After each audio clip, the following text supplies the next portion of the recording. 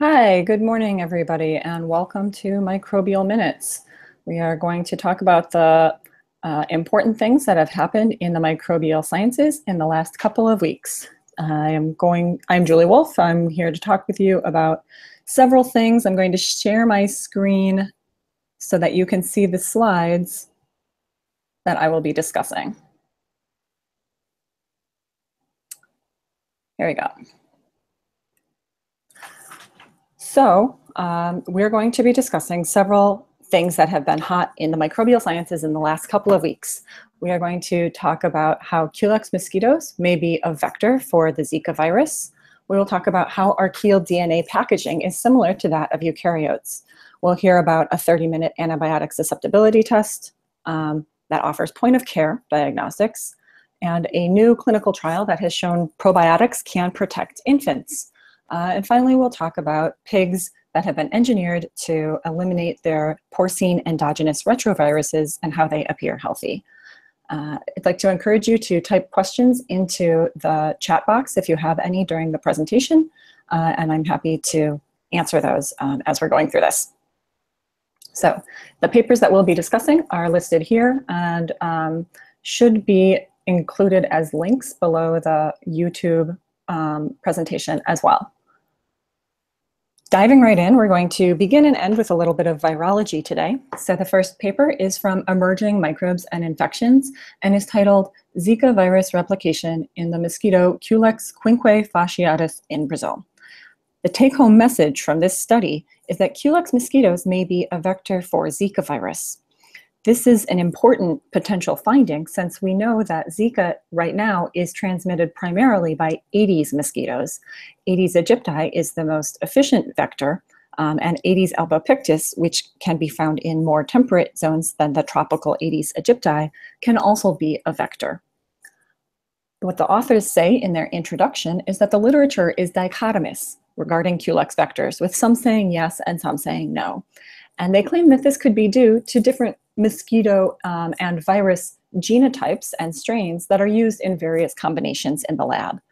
Citing a report that has found that Culex fasciatus can transmit Zika to mice in a lab when it is artificially infected, they decided to explore this a little bit further and specifically ask two questions. The first question is, how do Aedes aegypti and Culex fasciatus compare as vectors in a lab? And the second question is, do the Culex fasciatus in a Zika endemic area carry the virus? And they're going to ask both of these questions by using molecular biology to look for viral genomic material. So in this slide here, what we're looking at are some of the important aspects from their findings. On the left-hand side are mosquitoes that have been infected with blood meals that have a known concentration of Zika virus. And so we're comparing three different conditions. We're looking at two Aedes strains, one which is a lab strain commonly used for studies in the lab, and the others are field-collected Aedes aegypti mosquitoes. And the third condition is Culex fasciatus mosquitoes, seen here with the red. And you can see that between the lab strain and the wild field-collected Aedes mosquitoes, there's a difference in the number of Zika RNA copies that they are able to detect per mil. And here they're looking at midguts. They looked at a variety of different organs within the mosquitoes that are important and can carry this virus. And midgut replication is often studied in looking at vector ability to transmit disease. So there's a decrease in the number of Zika RNA copies per mil when comparing the Aedes strain, the wild field-collected strain, and the strain that is commonly used in the lab. And there is also a decrease between the lab strain of Aedes and the Culex mosquitoes that they investigated. However, there is no significant difference in the number of Zika genomic copies that they saw between the Aedes field strain and the Culex mosquitoes. And so from this, they concluded that both species can transmit Zika virus when they are artificially blood-fed with Zika virus. That is what they had written, although this right here, this data supports only that both species, both genuses of mosquitoes can carry Zika virus to comparable levels. To answer the next question, do the Culex quinquefasciatus in a Zika endemic area carry the virus? They collected Culex and Aedes mosquitoes from various parts in Brazil, where we know that there is Zika endemic in the area. This heat map over on the right-hand side shows the hotspots of where human incidents of Zika virus have been reported. And here, the blue and red dots and stars represent different Culex species. So these are the Culex negative results. So these blue ones here represent where they found Culex mosquitoes that were not infected with the Zika virus. And these red stars, there are 3 of them, are the areas in which they had pooled Culex samples that did show positive for carrying the Zika genomic material. The numbers between the pooled Culex and pooled Aedes samples were kind of similar in their the proportion of positive hits, because of course not all mosquitoes are going to be carrying these different viruses. Of 270 Culex pooled samples, there were 3 positive hits, and in 117 pooled Aedes samples, there were 2 positive hits. So this was something that was written up in a few mainstream articles. Here you can see an article in Xinhua Net that states common mosquito can carry Zika virus, Brazilian scientists find. And this is something that can be a little bit confusing for the layperson who is following science through the news, since just less than a year ago, in 2016, a different study had shown Culex mosquitoes do not transmit Zika virus, studies find. So what's the deal? Do these Culex mosquitoes actually serve as a vector in the wild? This seems to be an unresolved question, despite the current research that we're looking at. And this was information gathered from a conversation on social media between different scientists who study vector-borne diseases. Without reading it to you out loud, they are saying that the report that we've just discussed did not look at the infectious particles that were found within the mosquitoes. And this would really confirm that not only is the genomic material there, but infectious virions that can then go on to infect another person were present.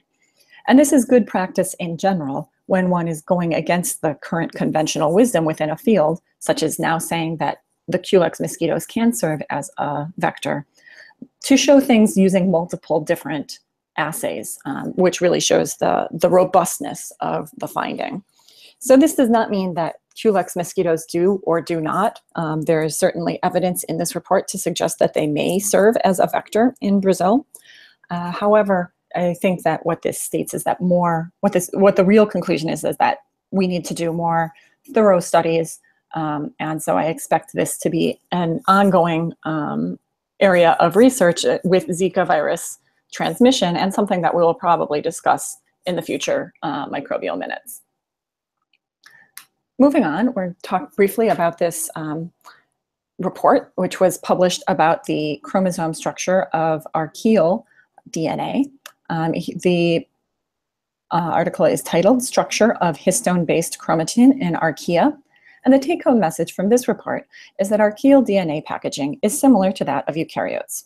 So we know that DNA is a storage information molecule and that it's very long, and organization is important both in the nucleus of eukaryotes and within the cell body of the archaeal cells in order to organize this properly and be able to activate only the areas of the genome that one cell wants activated.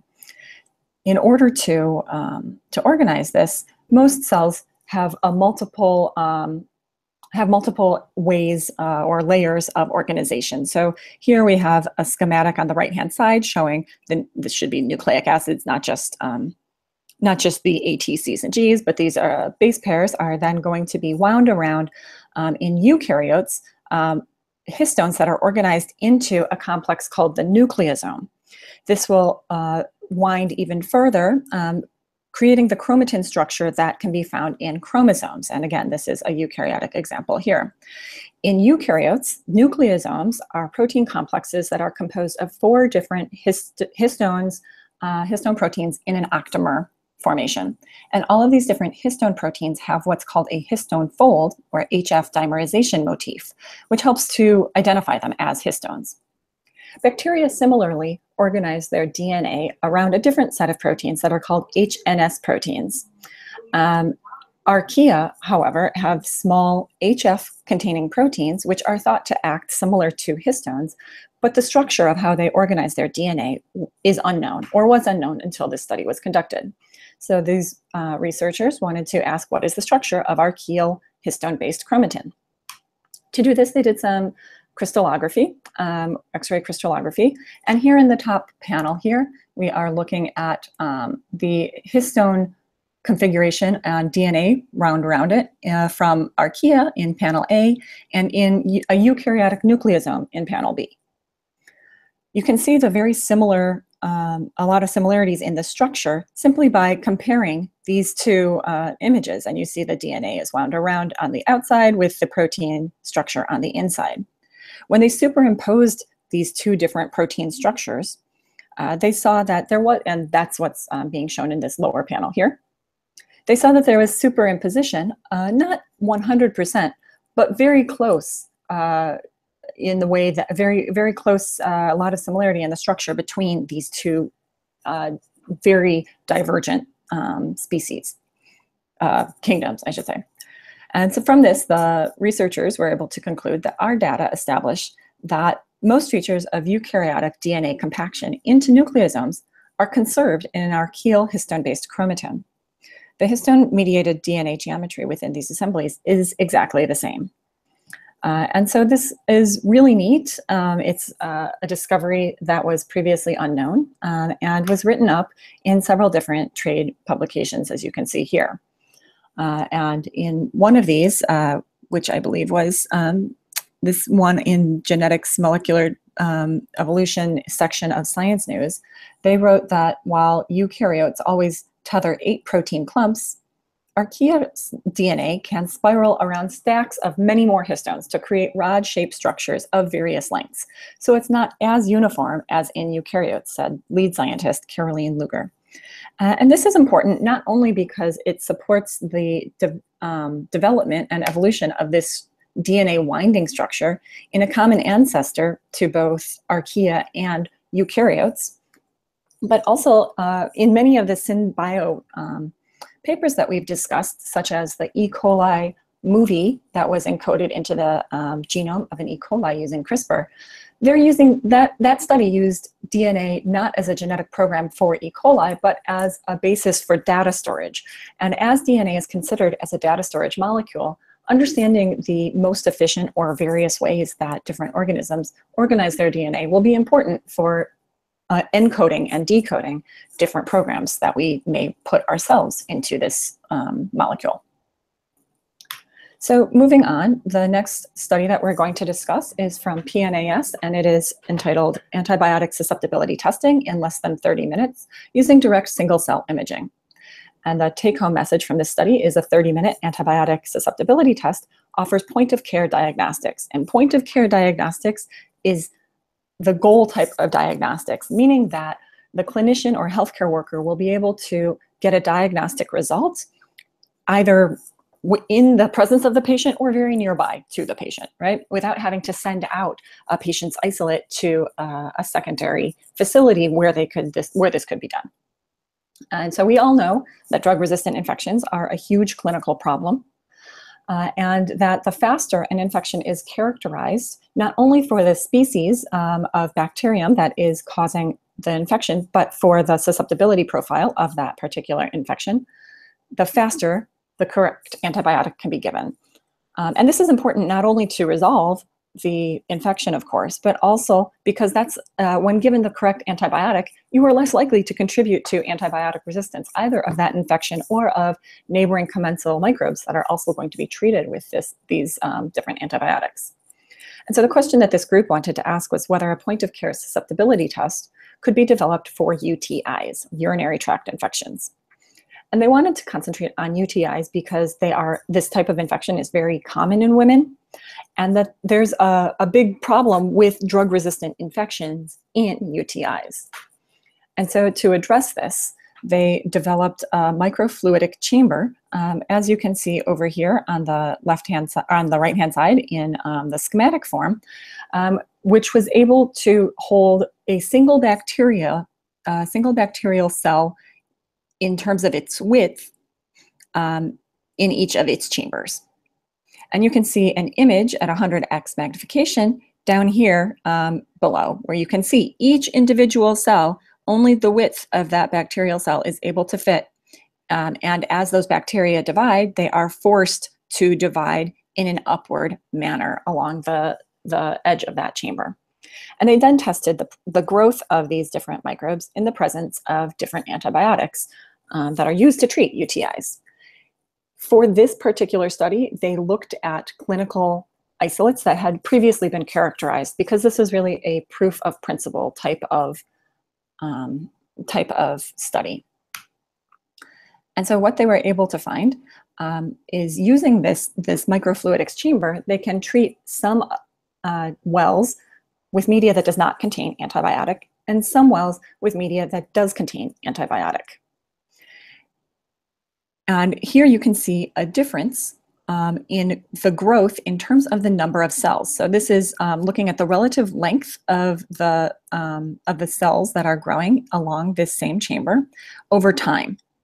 And you can see in the presence of no drug that the cells are able to divide at a particular rate, and then in the presence of drug, a susceptible strain is going to divide much more slowly. So here we can see 8, if you look very closely, you can see that there are 8 single cells end to end here, and here there are something on the order of 4 cells.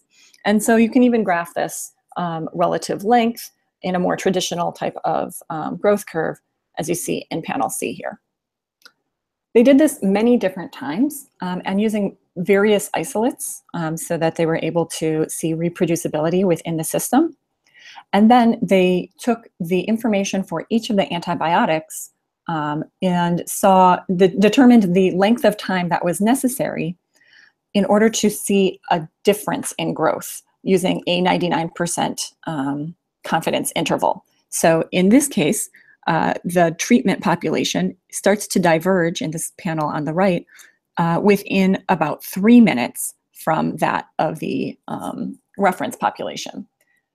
And so from these numbers, they were able to determine that in as little as 3 minutes for growth in the presence of certain antibiotics, and as high as 11 minutes for growth in the presence of ampicillin, they were able to see a difference between susceptible and resistant strains and determine the susceptibility profile of these particular isolates. Now, not only is this time extremely short in determining whether an infection is antibiotic resistant or susceptible, 11 minutes on the long end here is extremely short, but from the time that it takes to load the sample to get those cells into the chamber to actually having the data in hand, that means graphed and analyzed and being able to say susceptible or resistant, takes only 30 minutes from loading to the answer. This is really fast and about as ideal as one could imagine. Right now, it takes about 2 days in order to determine whether or not cells are able to grow in culture or on a plate in the presence of a particular drug. And so this is cutting that time immensely and would greatly improve the outcomes of many patients. And so this is not something that is ready to deploy just yet. This was all studied, as I said, with isolates that had been previously characterized. This is all uropathogenic E. coli that they are studying, and the system needs to be optimized for different types of bacteria, different shapes of bacteria, different body fluids. So collecting isolates from urine may be different than for blood or saliva, as well as other confounding microbes that may be present in a non-sterile body fluid. So saliva inherently has a lot more a lot more bacteria. You could imagine a skin infection would also have other confounding microbes that may require a bit more finessing of the system. However, nevertheless, this is a very exciting finding that people were very excited to share on social media. As you can see here, one user saying that this tech could be game-changing. This was written up in a number of different trade magazines, since this represents truly a confluence of different fields working together. You have a write-up in Chemistry World. There is a write-up in a genetics magazine, and they included a lovely video where you can see real-time the growth of these different microbes in wells that have different treatments, and how each well has different growth rates. And the lead scientist, Johann Elf, spoke with Infectious Disease Special Edition, saying that this, for example, makes it possible to prescribe antibiotics that we have stopped using because the local resistance has reached 20%. Although the drugs can still be used for 80% of patients, as long as we can determine which 80%. So not only is this going to help people with resistant infections get prescribed the correct medication, it will also broaden the use of drugs that have been put out to pasture because the resistance proportion is too high in certain populations. Elf went on to say that the study shows that actual point-of-care solutions for antibiotic susceptibility testing are possible.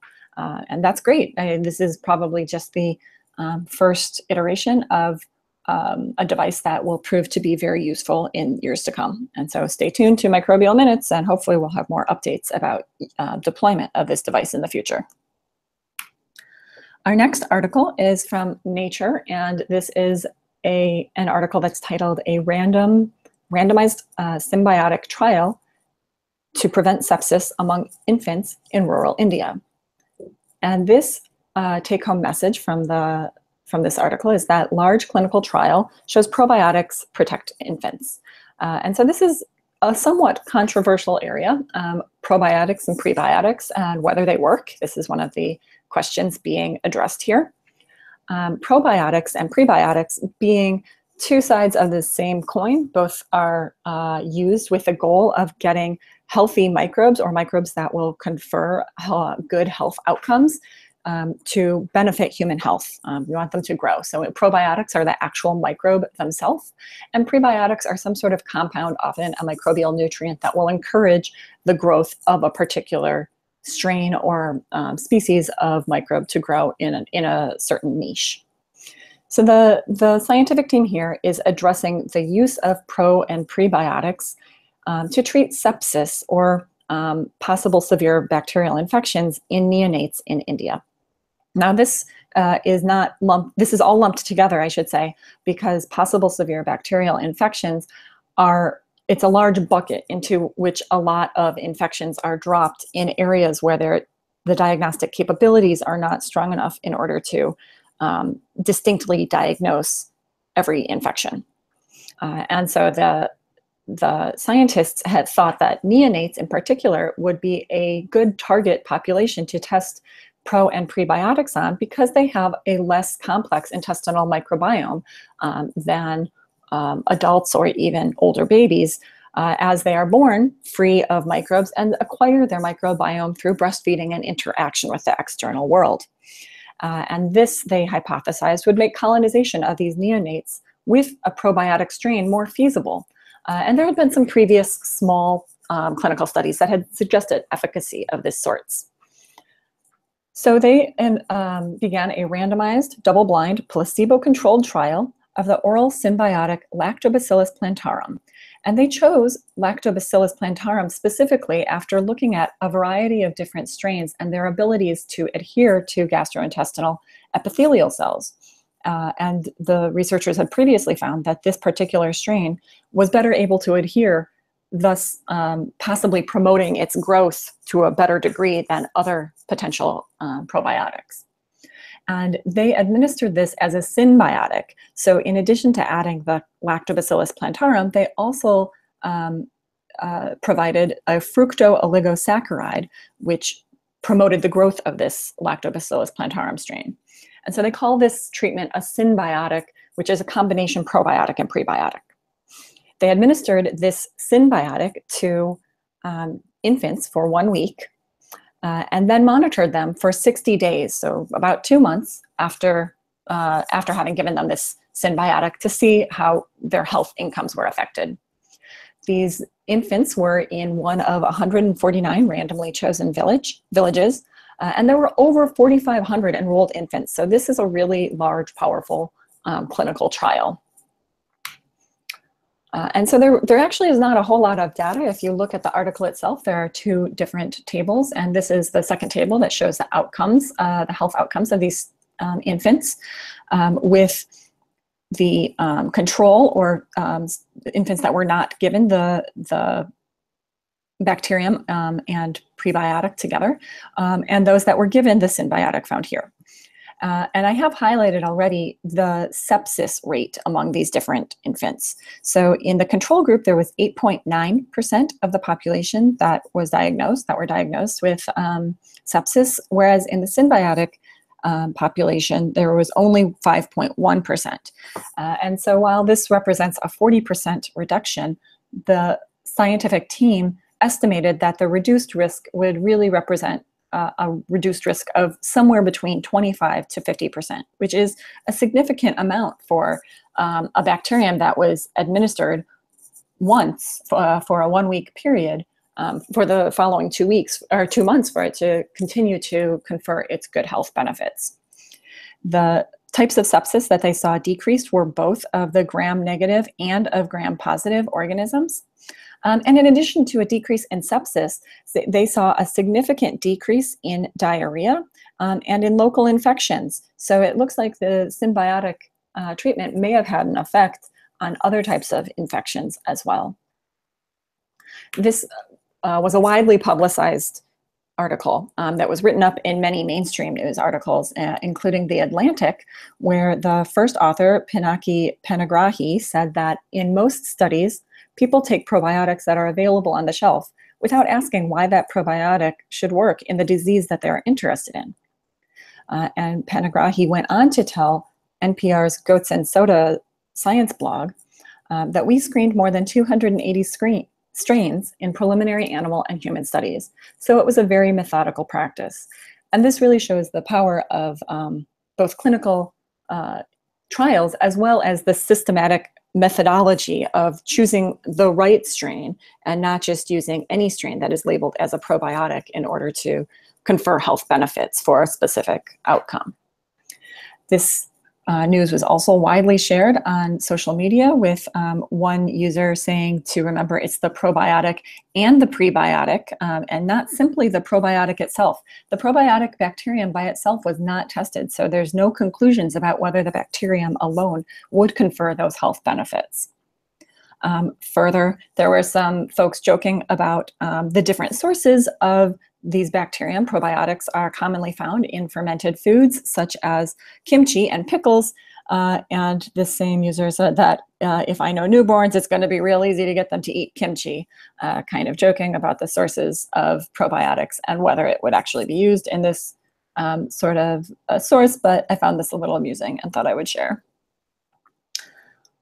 All right, we're going to move on to our final article for Microbial Minutes for August 21st. And this was a paper that was published in Science titled Inactivation of Porcine Endogenous Retrovirus in Pigs Using CRISPR-Cas9. Take-home message from this is that pigs engineered to eliminate porcine endogenous retroviruses, or PERVs, appear healthy. So why are we talking about pigs? We're talking about pigs because they are one potential source of xenotransplantation, which is the practice of taking organs from one species and putting them into a different species. Many people talk about using pigs because there are slightly less ethical implications than using related species or species that are more closely related to humans, such as chimpanzees. However, transmitting the organs of one species to another species has a lot of different risks, including the transmission of retroviruses that are endogenous to that first species. In this case, they're looking at porcine endogenous retroviruses, the PERVs.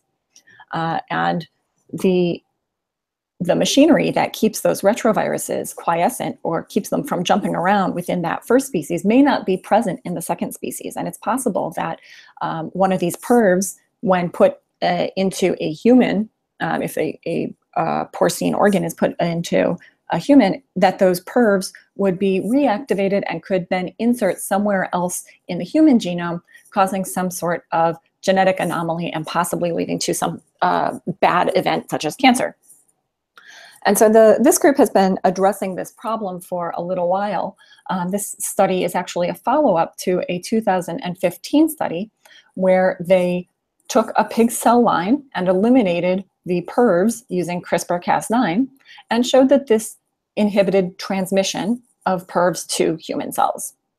And so in this study, they wanted to look at actual pigs and what they wanted to not only look at what the effect was on these pigs, but to see whether the PERVs themselves play some unknown role in development, in genetic regulation, in some sort of pig health that might yet be unknown. And so to address this question, as they did in 2015, they used CRISPR to engineer a pig fibroblast cell line to eliminate all of the PERVs that are inside of that pig genome. They then took the nucleus of one of these cells and did somatic cell nuclear transfer, taking that nucleus and moving it into an engineered embryo. This is the same technique that was used to make Dolly the sheep many years ago when cloning was first a new technique. They then took those embryos and put them into sows to develop into pigs, and the sows eventually gave birth to these different pigs. While they were undergoing the engineering step, they learned several things about the requirements or the way that CRISPR interacts when there are many different targets inside of a genome. So the area within the PERVs that they were targeting was the POL gene. This POL gene, or polymerase, is necessary for the retrovirus life cycle. And so they designed two different guide RNAs, which are the piece of genetic material that target the CRISPR, the Cas9 endonuclease to make a double-stranded break in that area, with the idea that non-homologous end joining would cause a frame shift or some sort of mutation within that catalytic core of the POL gene itself. However, causing 25 different double-stranded breaks within that porcine fibroblast cell line led to activation of the apoptotic machinery, and they weren't able to get 100% of those copies eliminated until they added a p53 inhibitor, so that they were inhibiting the apoptosis machinery from undergoing automated cell death. Once they added that p53 inhibitor, they were able to reach 100% efficiency and eliminate all of those different copies of the PERVs. So using this technology, they were able to find that the PERVs, they confirmed that PERVs can be transmitted from a pig cell line to a human cell line. As I'm showing you here in the right-hand side, with increased exposure, there are increasing numbers of PERVs within an exposed human cell line. And they went on to show that an infected human cell line can then transmit those PERVs to a new human cell line. But I should emphasize that all of this has been done in cell lines, and there is no evidence yet that PERVs can be transmitted to humans in an in vivo system. There are no people who have had a porcine endogenous retrovirus discovered in their genome. They were further able to confirm that these PERV-free pigs that were born can be generated by the SCNT, and that the pigs do not get any of the PERVs from their surrogate sows. So the sows in which the engineered embryos are incubated and developed, they are not themselves PERV-free, and it's possible that those retroviruses could jump from the sow to the developing embryo. But some of the pigs, so there were 37 pigs that were born, and some of them have been sacrificed, and their organs have been looked at, have been interrogated for genomic material for these different PERVs, and none of them seem to have active PERVs within their genome. And the pigs, these pigs, such as this is Laika, this pig right here that I'm showing you, this named after, it was the first pig that was born that was PERV free, named after the first dog to go into outer space. These PERVs do not seem to be required for pigs to develop into normal animals. There is no role of PERVs for embryonic development or development that has been detected yet. And the non-homologous end joining remains intact, so meaning that all of the PERVs are still inactivated in the pigs that have been born. And so this also made big waves in science news. This was written up in New York Times. It was written up in Newsweek, in Stat News, with a number of different scientists involved in organ transplants speaking up. David Clausen, who's the Chief Medical Officer for United Network of Organ Sharing, said this could be a real game changer. But some were a little more skeptical, with Dr. David Sachs, a professor of surgery at Columbia University, saying, "I am afraid that he may find these goals more difficult to achieve than he expects, but I would be happy to be mistaken." With the he being George Church, whose lab, from whose lab the company that did these experiments, eBiogenesis, performed these experiments. And if you're interested in hearing more about this particular study, this was recently a topic of TWIV, and so here is the guest from that TWIV, Stephanie Langell, speaking about the wonderful discussion that was held on creation of pigs free of endogenous retroviruses and calling it life-saving tech. And so we'll link to that TWIV, the most recent TWIV number 455 as well. All right, so we've learned a number of different important things that have happened in the microbial sciences. And with that, I'd like to thank you for attending and hope to see you at our next microbial sciences, microbial minutes, where we will discuss what important has happened in the microbial sciences. That next one will probably be in 3 weeks, since 2 weeks from now is Labor Day already. Yes, summer is just about over. Thanks everyone for attending. I hope you have a great Monday. Go out and enjoy the eclipse if you are able to, and we'll see you in a few weeks at the next Microbial Minutes.